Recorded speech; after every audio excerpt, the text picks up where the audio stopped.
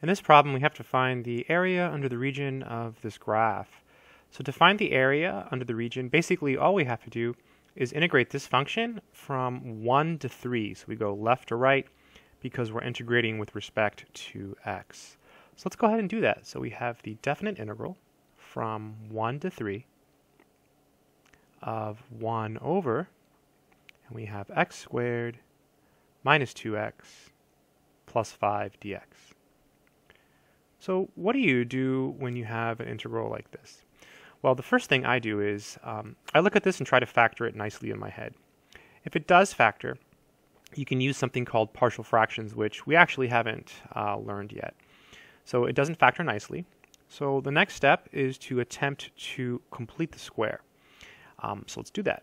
So we have x squared minus 2x plus 5. So none of these should factor, the ones you'll see in this exercise set. Whenever you have 3 terms like this, it'll be a completing the square type problem, typically. So to complete the square, you write this again, and what you do is you take this and you divide it by 2 and you square it. So let me do that on the side. So you always take the coefficient of x and you divide it by 2. Always, no matter what. That gives you -1. And in the next step, you always, no matter what, you just square it every single time. So you get 1. So then you put a +1 here. They'd say, well, you can't do that. There's a 5. Ah, that's right. So how do we get to 5? Well, we need 4 more. It's totally rigged, right? So basically, you break up the 5 into 1 plus 4. So you just take this number, divide it by 2 and square it, and then you put the result there. And you say, okay, what am I missing to get 5? Oh, I'm missing a 4. Now, this piece here has a name. This piece here is called a perfect square trinomial. It'll always factor every single time, like this. Parentheses x, parentheses 2. This 4 is still here. And so what goes here? Well, I just have this memorized. I know I keep this signed, so negative. And then just take this number and divide it by 2. So 2 over 2 is 1. Boom. That is beautiful. So now we can go ahead and rewrite our integral. So we have the definite integral from 1 to 3 of 1 over. And we have x minus 1 squared plus 4 dx. All right, let me scroll down. So there's a formula we can use for this. It's the Arctan Formula. I'm going to write it way down here so you see it. Recall, if you have 1 over a squared plus x squared dx, this is equal to 1 over a arctangent of x over a plus our constant of integration, capital C. Super important formula, right? It's absolutely worth memorizing. Not only if you're taking a class, but just for future classes. This is like one of those things in math. It's just worth knowing.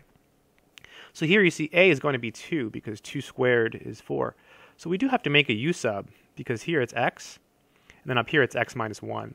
So let's do that. Let's let u equal to x minus 1, and then so du is dx.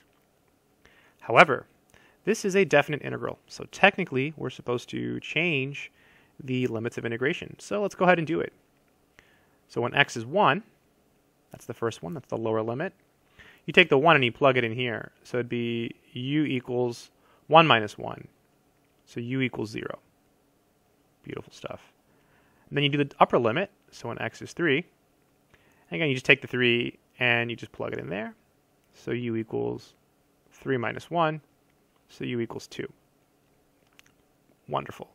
Let's go ahead and completely rewrite our integral. Let me use a different color. Let's go back to this funky color here. I don't know what color this is, but it's cool. I like it. So instead of 1, we have 0 now. So this becomes 0.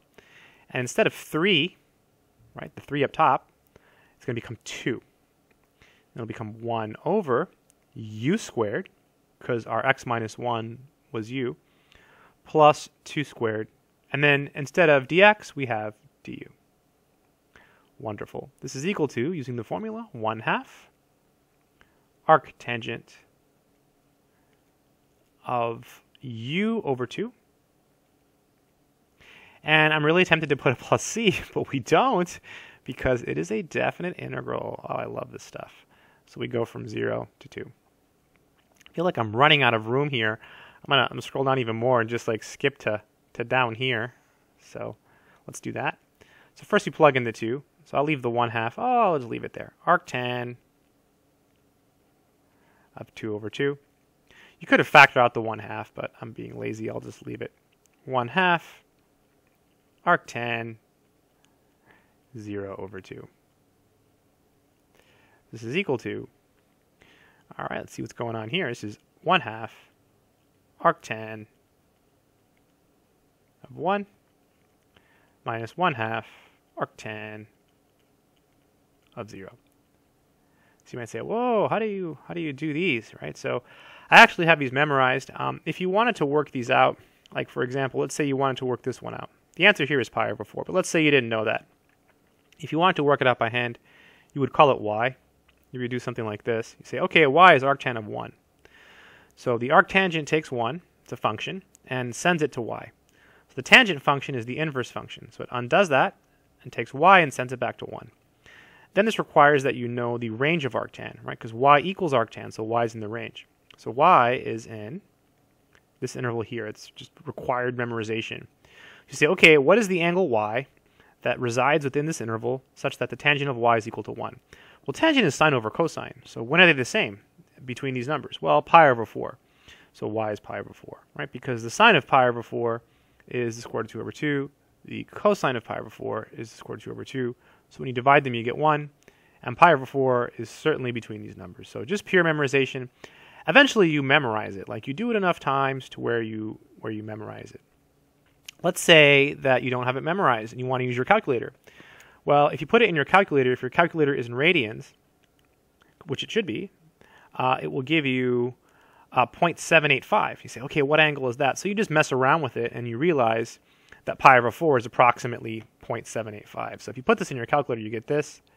And then just play with it until you get the angle. I mean, that's a really cheesy way of doing it, but you really do want to have exact values here. You don't want to use decimals. Arctangent of 0 is 0, because the tangent of 0 is 0. So this is 0. You can work it out using the same argument. Actually, this one your calculator will just give you. It'll just say 0. And this is pi over 8.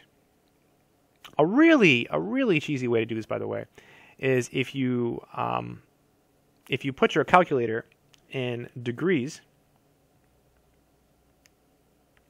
and you do arctan of 1, it'll give you 45 degrees. You say, okay, 45 degrees, that's pi over 4. So again, if you put your calculator in degrees momentarily, be careful, don't leave it in degrees, and you put this in your calculator, it'll give you 45 degrees. And then what you can do is convert degrees to radians. So I'm not saying I recommend that. I think it's better to just know the math. I hope this video has been helpful.